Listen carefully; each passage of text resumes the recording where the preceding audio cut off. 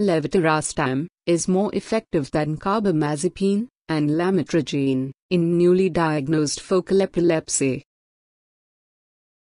Half of all newly occurring epileptic seizures are expected to occur in patients aged 60 and older.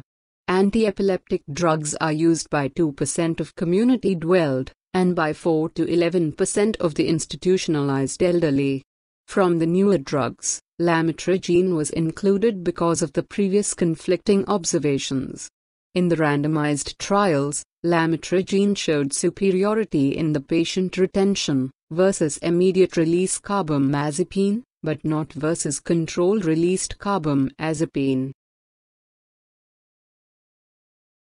The primary objective of the study was to compare the effectiveness of control-released carbamazepine to levetiracetam and to lamotrigine in elderly patients with newly diagnosed focal epilepsy.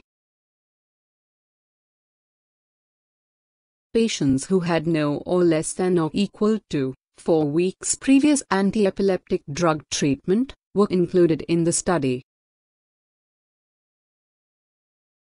Patients who had symptomatic seizures occurring less than 2 weeks after the onset of acute cerebral insults, or had been previously treated with valproate, within 4 weeks of screening, renal insufficiency, increased liver enzymes, or bilirubin, dementia, and history of drug or alcohol abuse are excluded.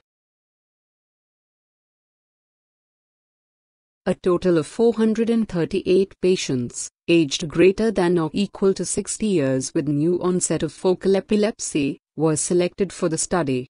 The design was a randomized, double-blind, active comparator, multicenter, parallel group trial, conducted over 58 weeks.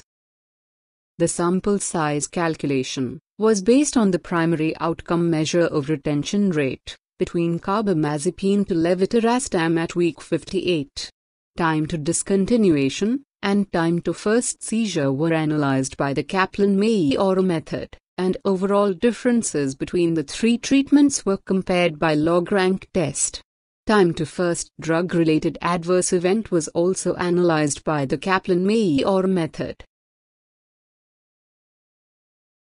After inclusion, study medication was up-titrated over 6 weeks to initial target doses of 400 mg per day carbamazepine, 100 mg per day lamotrigine, or 1000 mg per day levetiracetam, divided in 2 equal doses per day.